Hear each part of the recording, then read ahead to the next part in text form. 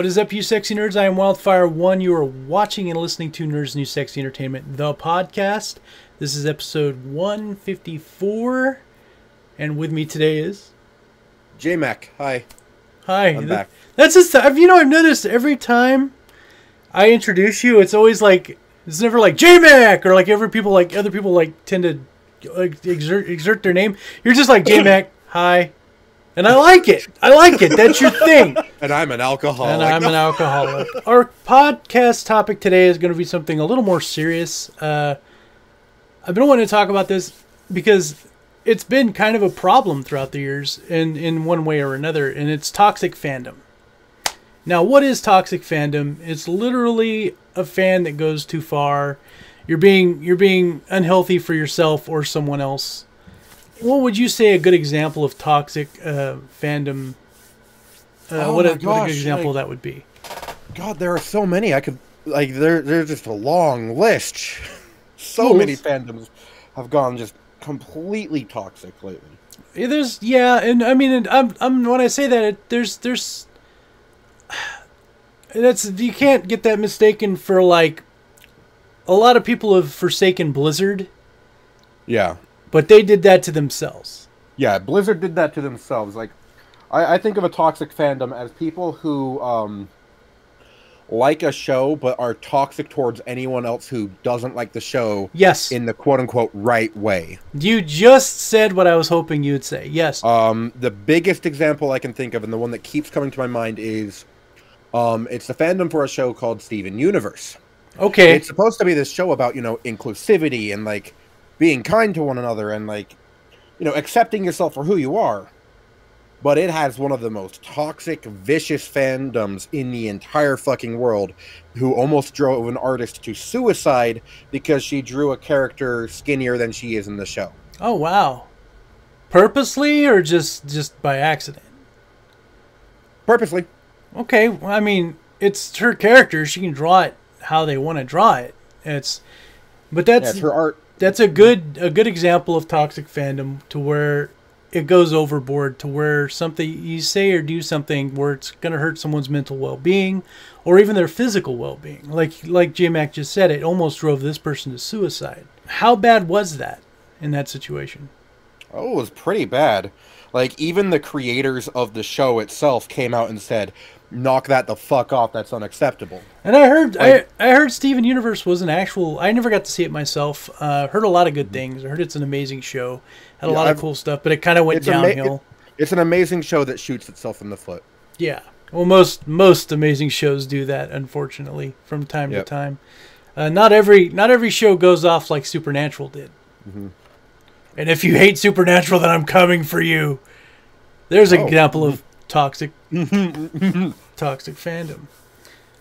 And anyone can get that way. It's okay to love something, but it's not okay to love something to the point where you're going to do someone else harm in one way or another. Absolutely. So, I know this person in real life. I'm not friends with them anymore because they threatened to stab me. I wish I didn't know who you were talking about. You do know. I do know who you're talking about. So he loves Dragon Force. He has even met Dragon Force. He has gotten behind the scenes and spoken to the members of the band. He goes out of his way to search for people who hate Dragon Force so he can get mad at them. And the members of Dragon Force have even told him to not fucking do this. They told him directly to his face to not fucking do that. That it's okay for people to not like Dragon Force. Yeah. Mm-hmm. And that's not a big deal. Like, it's okay not to like something. Yeah, he actually assaulted a coworker at work once. That's cuckoo. That person didn't like Dragon Force. Yeah. Wow, I wasn't aware of that. So yeah, that sucks. Like that kind of action, you shouldn't go out of your way just because someone doesn't like what you like. What's that old saying? Different strokes for different folks. Yeah. But I think we've all known someone who will look at you and go, "You like that? That makes you stupid." That's a bad way of putting it, but you get what I mean. Like, there's going to be someone, you say something like, "Oh, you know what? I liked Kingdom Hearts." And they're going to be like, "Oh, Kingdom Hearts is fucking stupid. You're fucking stupid for liking that. You totally should play Final Fantasy VII." Yeah. But I think we all know someone that's like that one way or another. Yeah. I mean, if you look at it, the console wars, god damn. Like, anyone who is deeply invested in Xbox versus PlayStation, they are so toxic. Yeah, and it gets pretty bad. Like I like to joke around. I have family members and friends that are like Xbox fanatics, and I'm like, yeah, that's the poor man's PlayStation. That's what I say as a joke, but I don't really mean it. They're all fun. You know what? Like I've said 1,000 times on the show, is if you like something and you have a fandom to it, and it's something you enjoy and it brings you joy in life, then it's nothing wrong with it. If you're a PC player, if you're on a console, if you're on a what have you, it is what it is, and it's fun. Yeah. No matter what, you're probably playing the same game anyway. Just another form of toxic fandom is when like the fans start just turning against the creators, and like not even just against the creators, but like anyone involved in the project itself. Like the biggest example, and I hate to say it, but the Star Wars fandom attacking Kelly Marie Tran for what were really the mistakes of Rian Johnson. And causing Kelly Marie Tran to just delete all her like social media accounts. She was the actress who played Rose Tico in but people were attacking the actress Rose Tico or the actress Kelly Marie Tran for the character that Rian Johnson wrote. Yeah, and that's too bad. And that's actually a pretty decent, like, and I'm a pretty big fan of Star Wars. Like I will defend Star Wars as much as I can without becoming hostile, because there's no reason for that negativity to come out in any situation over any type of franchise, depending on, it doesn't even matter what kind of fan you are. You know, I'm gonna beat you up because you don't like Han Solo. No, it's cool. Like, just be a human being. If you like it, you like it. If someone likes it, let them like it. Whatever. Yeah. And I think there's a lot of the problem is there's a lot of elitism. Oh my gosh, yes.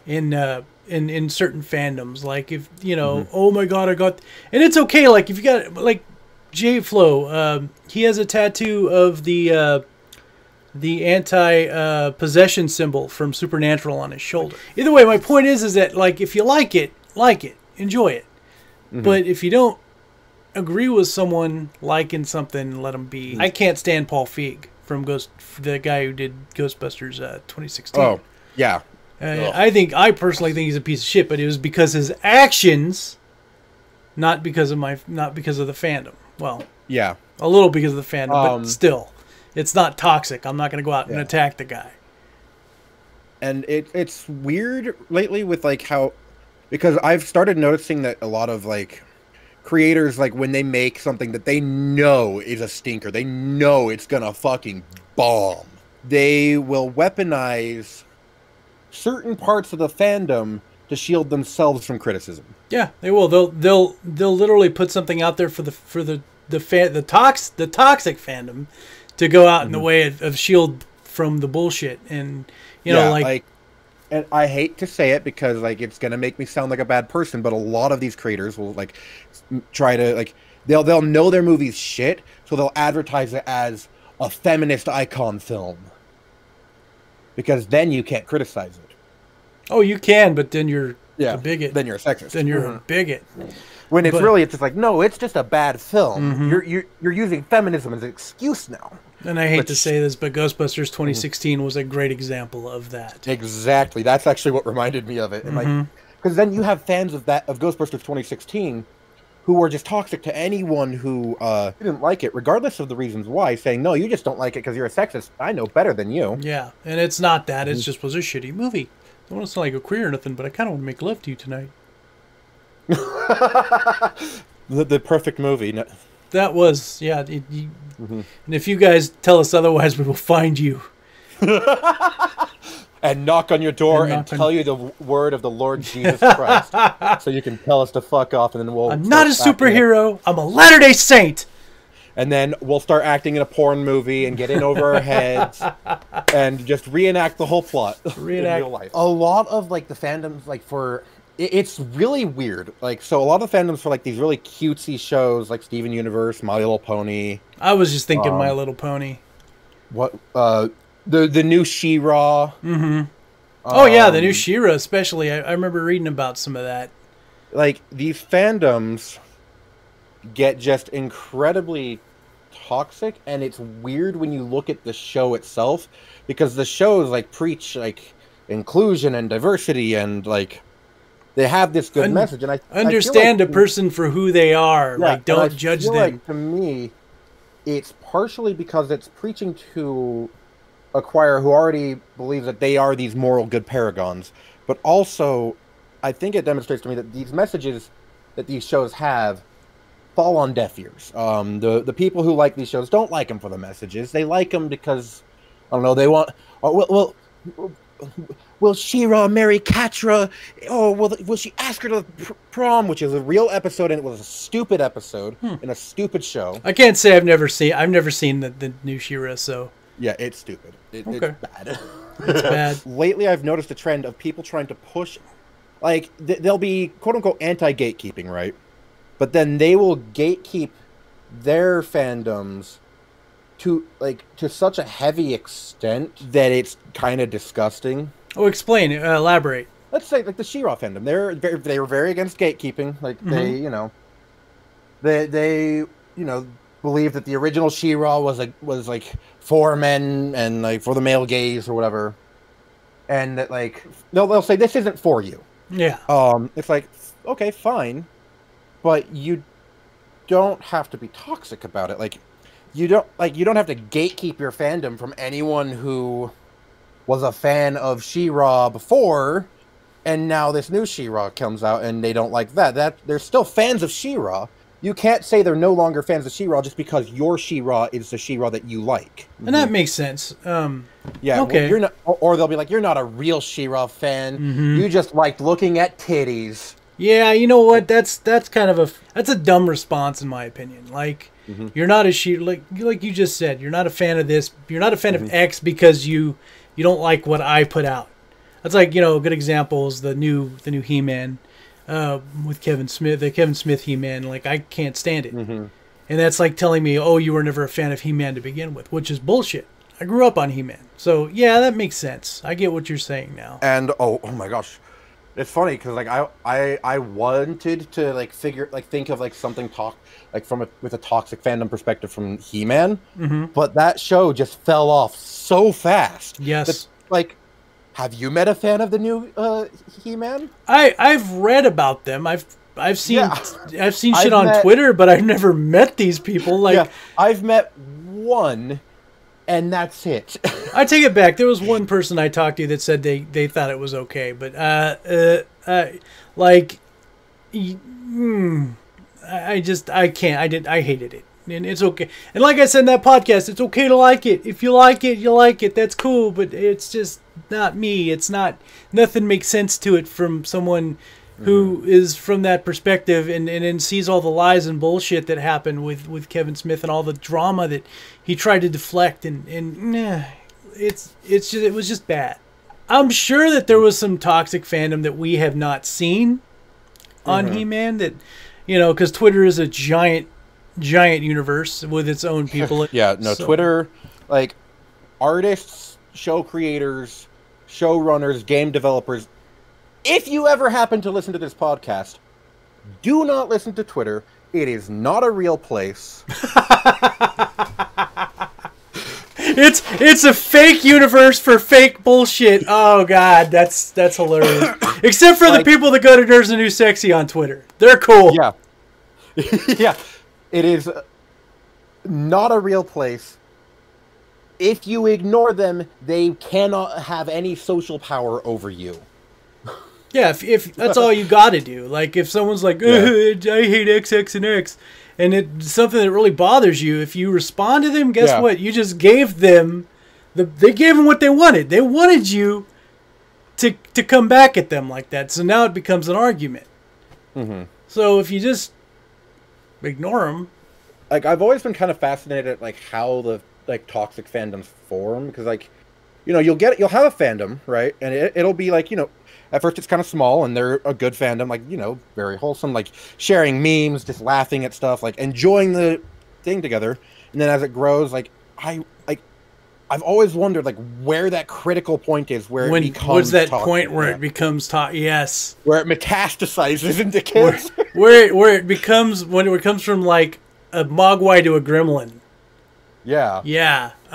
That's actually a good point. Like, what drives someone to toxic fandom? Like, what drives them mentally to that point? I mean, there's a lot of things I have a lot of passion for, a lot of things that I love that I'm a fan of, but I don't think I would be like, I would take a bullet or I would shoot someone for that. That just seems crazy to me. Some people just take things to the point where if you don't agree with me, then you're the enemy. And here's an example: D&D. Oh, okay. D&D has always been like it has always been this like very open and inclusive thing. Like it was the game played by social outcasts. Oh yeah, who were just back when I was a kid. Who would melt if like a girl came to the table. They would welcome her with open fucking arms. Anyone, a girl, guy, it doesn't matter. Nerds love everyone in the D&D table. Like finding people who wanted to play D&D was a tough thing back in the day. Yes. And it was like the underground, it was like the Fight Club. No one talked about it. And now it's exploded into popularity. And it seems that, like, you get these fans who come in who aren't, they're very casual fans. Like, and they probably don't even really play D&D. They just, like, enjoy watching, like, Critical Role. And there's no problem with that. There's no problem with, like, enjoying D&D from a distance.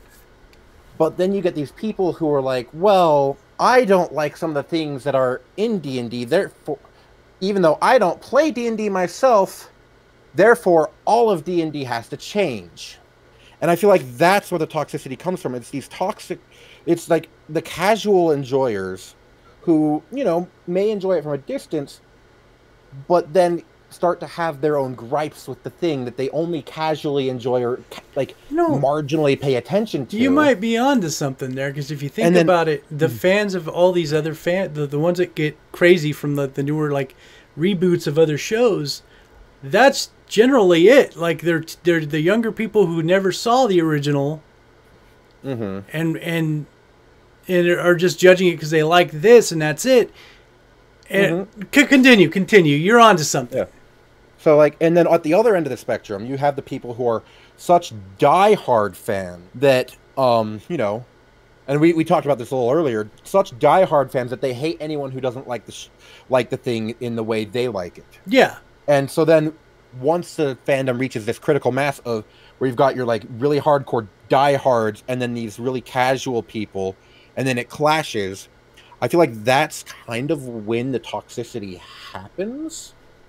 Because then you actually get all this like infighting, and then like usually the bigger group, the casuals, push out the hardcores because the hardcores get sick of it, and they're like, "Fine, we'll move on to something else." And then the toxic people just the bigger toxic group stays. And I'm not saying there's anything wrong with casually liking something as long as you're not toxic about it. Like I casually like a lot of things, but I would never dare to say this thing that I casually like and have really limited interest in should change itself to fit what I want. There was this one picture I saw once. It was like, super death tacos. And this girl like standing out there, these are the best tacos ever. And then like later you see that same place, but it's like ultra generic bland tacos for normies. And like the same girl's like unhappy, and this other person's chastising her like, well, why are you upset? It appeals to more people now. It's just like, yeah, but like it didn't need to. It had its fans. Yeah. And that's also why I say, like, don't, like, for developers and like showrunners and stuff, don't listen to like Twitter and stuff. Like, don't, like, because a lot of those people don't like your show in the first place, and they want your show to change so that they will like it. Well, there's also people out there that there are all those people out there that just don't want anything to work. They're not happy with anything.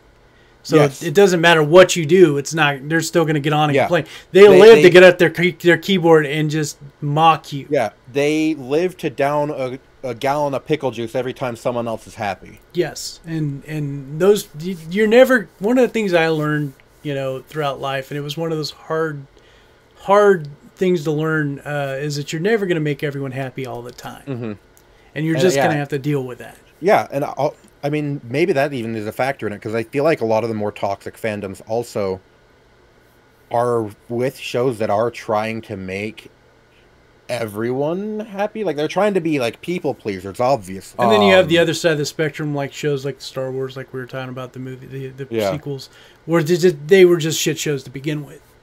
Yeah, they were and I honestly have, like, you know, if Rian Johnson wants to make his own Star Wars spin-off, go for it, Rian Johnson. And I feel like a lot of the toxicity comes from these people who have unrealistic ideas that the world should cater to them. What makes something like that wrong? Because there has been, like you said, harassment to the point of people wanting to commit suicide or doing bodily harm to themselves, or even fans that would go out of their way to, like, send death threats. Yeah, and it's just like, I feel like a lot of people don't understand that number one, you don't have to like everything. No. Not everything has to be something that you're going to like. Like, Dark Souls doesn't have to change itself for you to like it. That's a good example. Like Dark Souls, if you don't like Dark Souls, that's fine. Don't play it. You don't have to. Yeah. You don't have to play it. Other games that are made for you. Are you a first-person shooter person? Play a first-person shooter.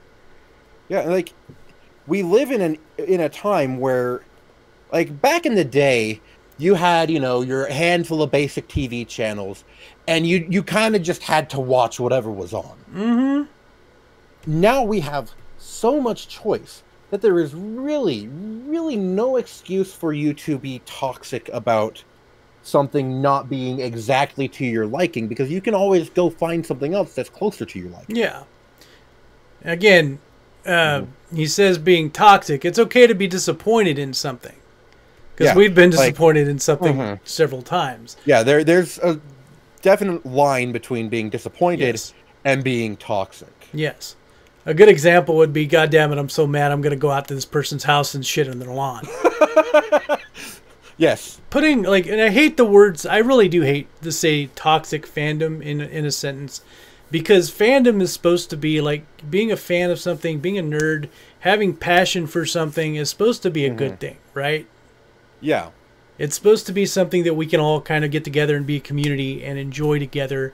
You know, I like this game, you like this game. Ah, yay, we fucking got that in common, so we can be friends. You know, or just nerd out and talk about something. And instead of like, I like this part because this, and this. And Jmac goes, I like this part because this, and this. Your idea, that is stupid. I don't, you know. Yeah, Wild. Why the hell did you like the live action Cowboy Bebop more than I did, huh? Exactly. So the show RWBY.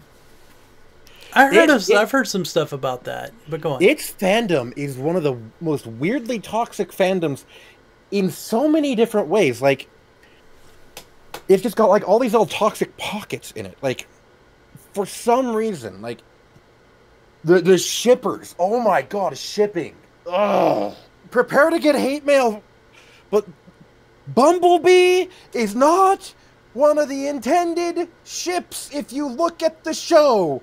Get over yourselves, Bumblebee shippers. I have no idea what you're talking. I've never seen RWBY. It's okay. So, it's a lesbian ship. Okay. Between these two characters. I mean, I wouldn't mind it happening if they were actually written as lesbians, but, like, they're not. They're not. These people will bully anyone who disagrees with their sacred cow of a ship. Oh, that's too bad. Oh gosh, I used to be a part of the toxicity.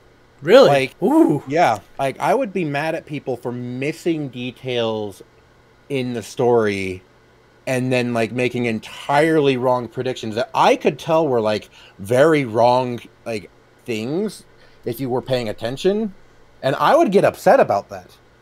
Like, it was bad. I was a little keyboard warrior back in the day. Oh shit! You know, like, but did you get to the point where you were like, "I'm gonna get you, He-Man"? No. Okay, well, it wasn't that toxic. It was just. Oh, but I was a dick about it. You know, I think a lot of people out there, their pride gets in the way, and they won't even admit that. You know, I would, like you said, I was a dick about it. Not a lot of people will say that. A lot of people will go, Yeah. well, you know, I might have been in the wrong. I might have been an asshole. So, yeah, I had heard vaguely about Ruby. It's such a weird thing because, like, the show's, I'll be honest, it's a little bit mediocre, but I like it. What about, like, something like Teen Titans Go? They're fans. Oh,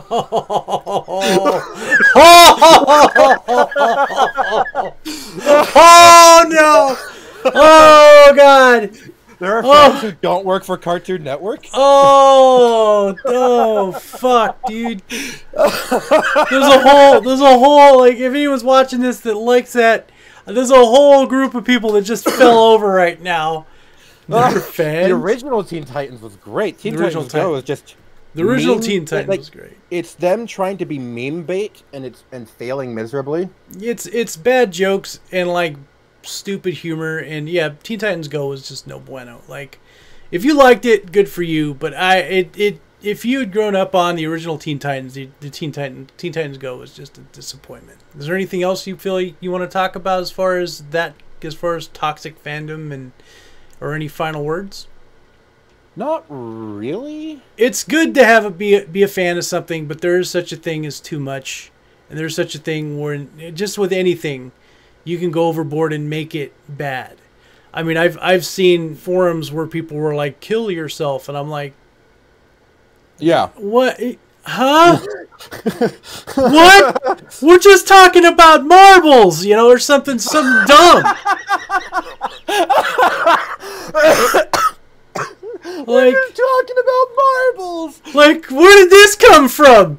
We're just talking about my favorite movie. God damn it, it's vampires. God damn it, it's vampires. My point is that it can be the stupidest thing that you argue about, and then it's pride. It's pride. There's no reason to want someone to hurt themselves or even say something hurtful just because you want to make a point. And toxic fandom is a thing. We love things that have a fan base. We all have passion for something. That's what makes us nerds. That's what makes us great. Mm-hmm. Like everything, there is a limit to defending something. One of the best things, like, this is like with simp culture and like white knighting and stuff. Mm-hmm. Dude, she's not gonna fuck you. Oh, that's true. Yeah. Like the creators of your favorite show that you're white knighting to the death, they're not going to like give you a pat on the back. No matter how much you love Steven Universe, no matter how much you love Star Wars, no matter how much you love the thing that you love, it's not gonna fuck you. They're not. Yeah, they're not gonna fuck you. They're not gonna give you that pat on the back for defending their honor because, quite frankly, they don't give a shit if someone insults their company. Oh no, we're still making boatloads of money.